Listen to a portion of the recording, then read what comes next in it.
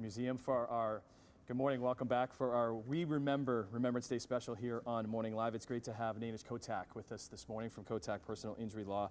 I know you're sponsoring us again, so we appreciate that. Thank you. You're always there for the support. You're always also there for the support for the Wounded Warriors Canada program. And I want to know more about this program and why you're dedicated to them. Yeah, first of all, it's an honor to sponsor, and I'm glad I had the opportunity again to do that. So Wounded Warriors Canada was formed during the war in Afghanistan. We were having soldiers with horrific orthopedic injuries. There was post-traumatic stress disorder, and the need was there to help wounded soldiers and their families.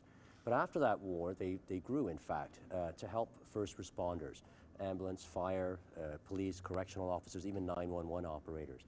And the reality is when a first responder or a soldier, a veteran, is suffering from what's called an occupational stress injury, often it affects the whole family, right? That depression, that anxiety, the PTSD will reflect on the kids as well.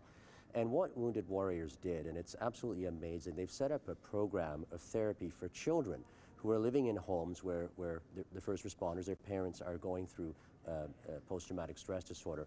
And what they do is they have virtual camps, and they actually have in-person camps as well, and specialized therapy. And when the kids get together and they talk about their experiences, it really makes a big difference, because we know with mental illness, much of it starts in childhood, and if it's not dealt with in an effective way, it can affect how the person lives as an adult, how they work, how their relationships are. So I really commend Wounded Warriors Canada for doing this.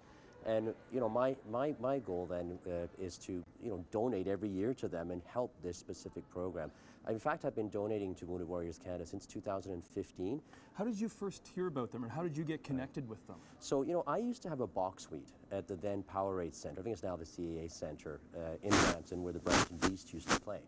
And every year for Remembrance Day, I would bring out 1,000 troops and veterans to attend the game. I would sponsor them, get them there, even the ones from Sunnybrook as well. And then I would do a donation to Wounded Warriors Canada at that time. Unfortunately, because of the pandemic, the team closed down, and that facility is no longer available to do that anymore. But I made it a commitment to keep supporting Wounded Warriors Canada in any event on a yearly basis. Because for the families and for the kids, because we live in silos, so for these kids, they don't think other kids are maybe going through what they're going through with their parents, their mom or their dad. So how crucial is it for them to connect together? It's so important. Children learn from their peers, whether it's good things or bad things. A lot of it is through peers. And if you're associating and you're with peers that are dealing with something similar as you can actually help each other and support each other and learn the techniques that work. And I think what they're doing is absolutely amazing. Yeah, where can people get more information? Like, where can they donate to? Right, so Wounded Warriors Canada, they have a website. In fact, when you go on their website, you'll see the donation link right off the bat, and you'll see their programs, all the programs they have, and this is one that will be readily identified. Thanks for coming on and telling the story. Once again, thanks for always supporting us and this Remembrance Day special. We really appreciate it. Kotak from Kotak Personal Injury Law.